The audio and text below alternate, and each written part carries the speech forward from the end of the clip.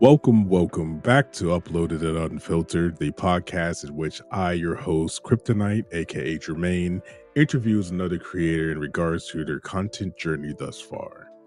This episode is a solo podcast because I wanted to wish you a happy 2024 and start to show off this year on the right foot. I don't know how everybody else is feeling about this upcoming year, but I am extremely excited to get started and see what this year holds for not only my career, but my family's well-being, where we're going to be living, all sorts of exciting things. This year, as delusional as possible when it comes to my dreams, when it comes to my mission, when it comes to my purpose in life. I finally figured it out. Like, it took 40 years. I guess it didn't take 40 years, but it took some years when I finally started to ask those questions of myself. I'm on this earth. What am I to do with these God-given talents that I have? And I honestly, I feel like I finally figured it out. And that has been a source of excitement for me for the last couple of weeks or so. And even up until the first of the year, I'm thinking of new ideas, new things that I want to implement, new things that I want to stand up in order to push my message and push my content further. So it wouldn't be a beginning New Year podcast without dropping some knowledge. So the thing that I've been thinking about for a while now, but it's specifically the last couple of days that have solidified how I will start to view this world and how I will start to view things that I am a part of is simply this. Events that happen in our lives are all neutral. Those events do not affect us until we allow it to affect us. Once we assign an emotion and a thought and a process to that event, that is when it's allowed to take hold and do what it needs to do to us. So let's say, for an example, we'll start simple. Let's say I was in high school and I got an F on my report card, something simple. That is a neutral event as of right now. Now, if you were a student and you were very hell bent on getting good grades in school, you would look at that situation as negative and probably lose your shit. Or if you was someone with a positive mindset, you would look at that and say, okay, there's some stuff that I need to work on. There's something that I miss entirely. Let me go back and revisit the work that I've done to see if I can get a better grade. Simple as that. That mindset is what I plan on going with forward in 2024. So for every idea that I come up with, I have started to write them down. Throughout the day, I'll start to flesh those ideas out.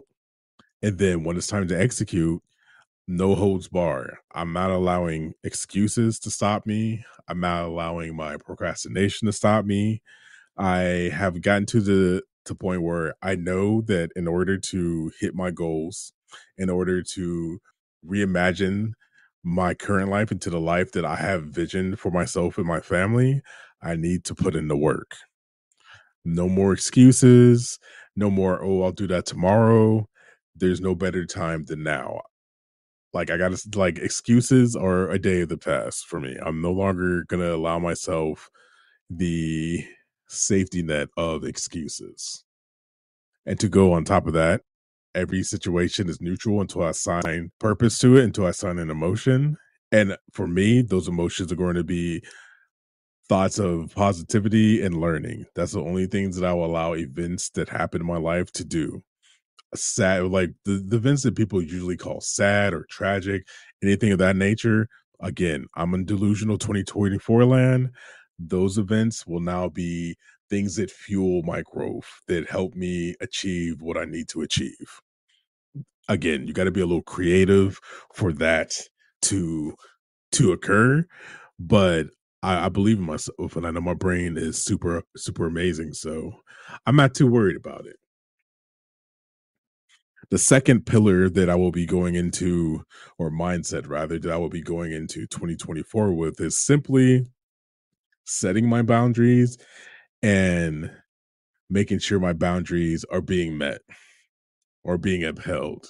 So my entire life, I have been quick to cut people out of my life who I've deemed to be either negative or not beneficial to my life. And it's been harder to do that more efficiently, not as of late, but just with certain people. But as of 2024, if you're not bringing positive energy into my life, if you are bringing nothing but negativity, if every time we talk, you're bringing up something that is negative in nature, then you got to go. Or at the very least, like you will be put into a little box that I will interact with when I need to. But other than that, like I can't have that energy hanging around me, interacting with me, because I am very aware of how people think and how they feel.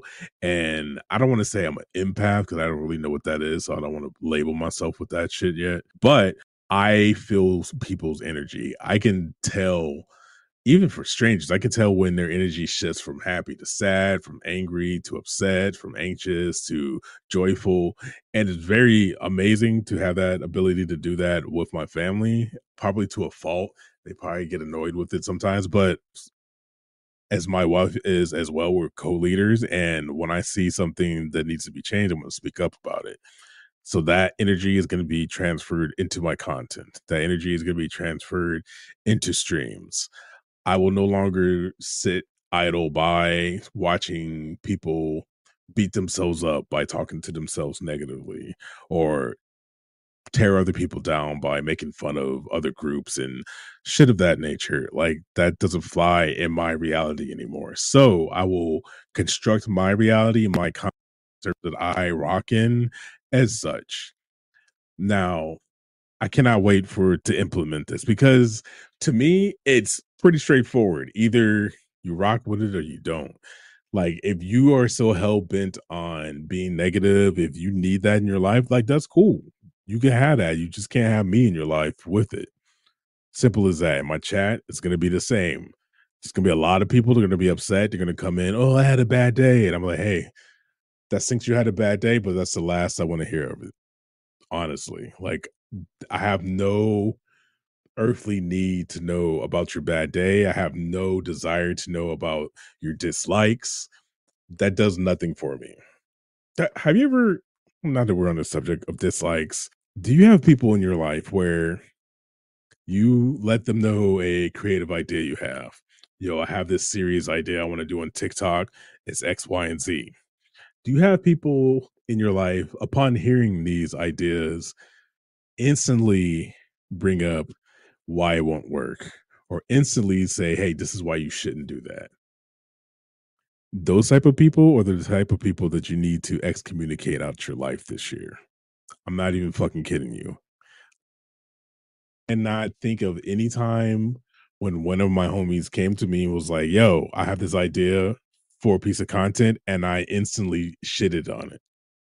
If anything, I am the friend that is constantly talking you into it. It's like, no, you thought of the idea because this idea is amazing, and there's something inside you that knows that you can execute on this idea flawlessly. Lean into that, breathe life, and put energy into that thought. Don't give the thought of, oh, people are going to make fun of it any energy. Don't give the thought of, oh, I don't actually know how to execute on this idea I want. Don't give that energy. Like, if you come up with an idea and you are initially excited about it, stay with that excitement. Be delusional with me. Go as far as you can with that idea and execute on it and put it out. I think one theme that has been constant during this podcast is A, be consistent, B, make content that you enjoy, and C, just put the content out there. I was taking a look at some of my TikToks over the last 2023, over the last year, and there are some TikToks that I forgot that I did that are hitting 1,000, 2,000 number views right now. I put those out in like March and they're still doing numbers. Like that was a snapshot of the last 30 days. That wasn't the entire year. That was the last snapshot of the 30 days of video numbers. So when we say put the content out, That's what we mean. You never know what situation in the world is going to happen that the topic's so aligned to the thing that you posted about 2 years ago. It could pop off. You had never know. If you are a longtime listener of this podcast, or if this is your first time listening, I want to make this abundantly clear. This is my mindset, and this is the way I view the world. And this is the way I would encourage others to view the world as well. But here it is. I believe that I am capable of anything I put my mind to, anything. And with that mindset, along with being delusional and looking at events as something to learn from and to gain positivity from, 2024 is going to be one of the greatest years for my content creation career ever. And I cannot wait. So I will leave you with this. I think one thing that has really a few things, and I will go over all of these. I'm going to start pumping out the TikToks. I want to get this information out there because I want to help people the way that it helped me. One thing that helped me get to this place of growth mindset, being present during the day, is acknowledging and realizing the way that I talk to myself. So I would encourage you to do the same. First month of the year, January 2024, just pay attention to the way you talk to yourself. I'm not saying change it, just pay attention.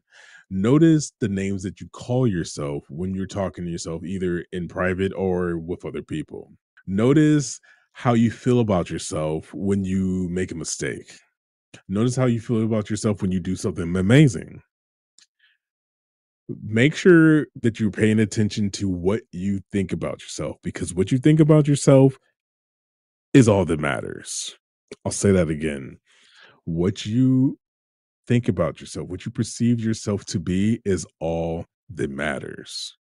Other people's opinions don't matter.